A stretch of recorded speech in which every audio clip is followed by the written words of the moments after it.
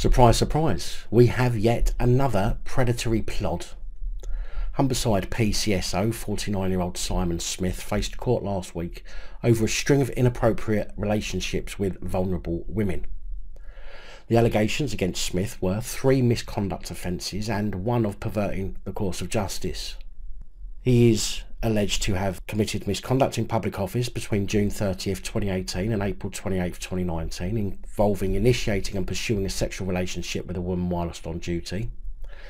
A misconduct in public office offence between February the 2nd and May the 9th 2019 involving initiating and pursuing a sexual relationship with a second woman. Misconduct in a public office on February the 10th 2019 by providing his personal telephone number to a third woman and encouraging her to contact him and suggesting that such conduct would be concealed from the police, as well as sending an unsolicited text message to her intending to initiate a sexual relationship. And perverting the course of justice on September the 1st 2019 by going to the second woman's home and telling her to say to the police that they had just been friends, whilst knowing that an investigation was ongoing. Smith was said to have behaved in a predatory way towards the women whilst wearing a PCSO uniform and approached a number of women to begin sexual relationships with them. The relationships commenced while Smith was working in uniform and had access to the women as part of his duties. Appearing at Hull Crown Court last week, Smith was found guilty and sentenced for 2 years and 10 months at Her Majesty's pleasure.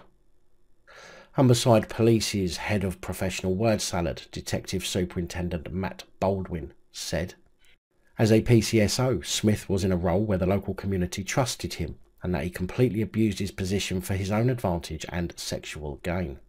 I want to thank the victims in this case for their bravery and courage in supporting the investigation, as without their assistance, the result today would not have been possible.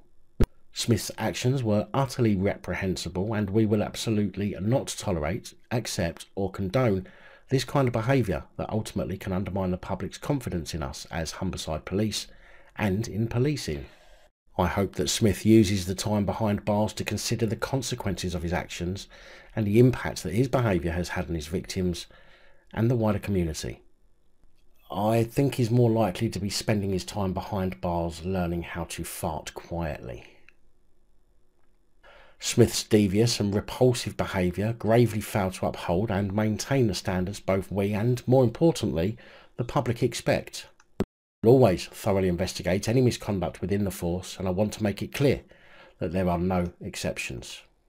We are continually striving to better ourselves and provide excellent policing to our communities, and anyone who fails in their responsibility to serve and protect the public and meet our high expectations will unreservedly always be held accountable for their actions. That's a fucking joke. Although, I'll tell you what, I have noticed recently that more PCSOs are being outed than before. I mean, before it was more police constables and not plastic plod. And I find myself wondering if the forces have realised that using normal plod as cannon fodder is going to leave them in the mire, but getting rid of a few plastic plod makes it look like they're doing something while keeping real police on the streets, even if most of them are degenerates.